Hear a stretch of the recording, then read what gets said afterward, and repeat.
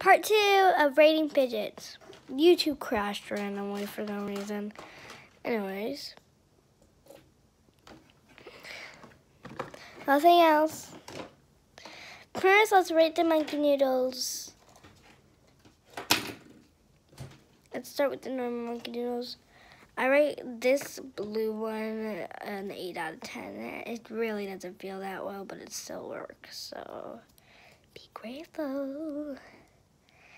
This pink monkey noodle, a 9 out of 10 because it works really well. It's just way too thick for me.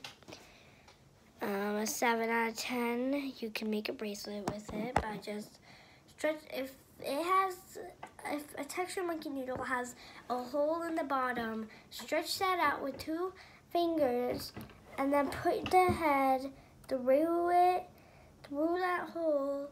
And then you got yourself a monkey noodle bracelet. Anyways, so I rate it a 6 out of 10 because it has a lot of hair on it and it's really hard to play with. Next we have this. I rate this a 0, like a 1 out of 10. It's an old-fashioned spiky ball, but it doesn't do anything. So on to real fidgets. Yeah, sorry for my legs.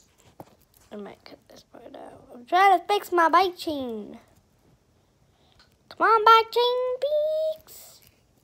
Please. Okay, got it. 10 out of 10. It's perfect. That's all I gotta say.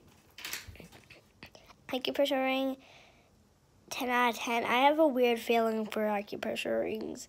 Most people say it hurts, but for me, it feels like I have a superpower.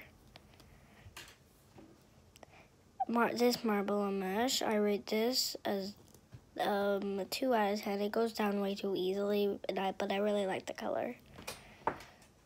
Fidget spinner, 8 out of 10. It has fidget in the name. It also tells you what to do in the name, spinner.